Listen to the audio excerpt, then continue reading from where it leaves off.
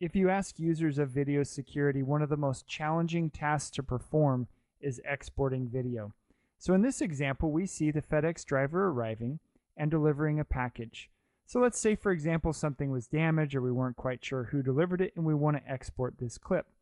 What we're going to do is we're going to right-click on the time we want to start. You will mark selection start. You're going to drag the timeline forward till you want to see it. So we see him entering the building. We're going to go ahead and right-click again.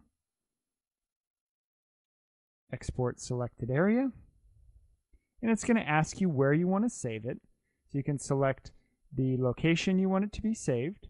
We can also select what type of file you want to save it as. It can be saved as an MP4 file, an MKV, or an AVI, or an executable. Keep in mind, if you're handing this over to the authorities or to somebody that you want to be able to manipulate it and have the full features of Spectrum, the executable allows them to do that.